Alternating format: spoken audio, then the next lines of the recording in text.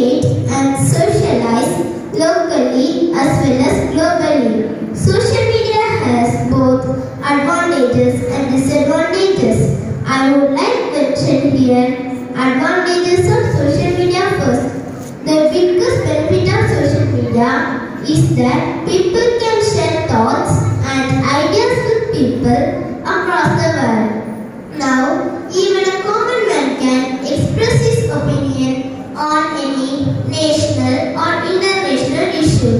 Another benefit of social media is that people can showcase their talent by this platform.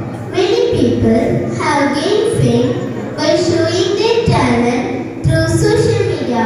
It is also helping people to earn money. People sell a lot of things like clothes, books, electronic items, etc. Social media is also used to create awareness amongst people.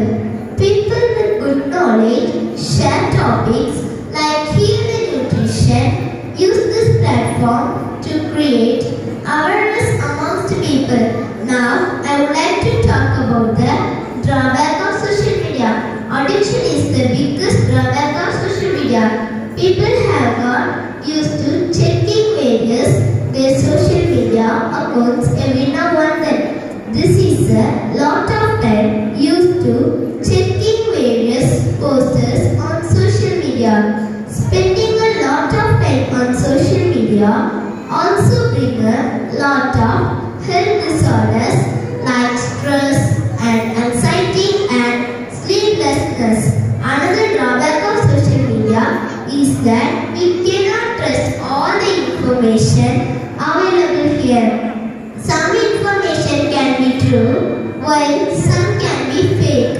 All times false news spread wildfire through this platform.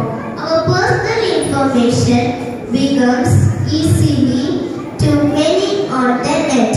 Hence, we need to stay alert from hackers. A part of this cyberbullying is another major drawback of social media. Some people post negative and hate comments on others' accounts and harass them. The advantages like socializing have made our life simpler and convenient. There are some disadvantages too. We need to use this platform wisely and in a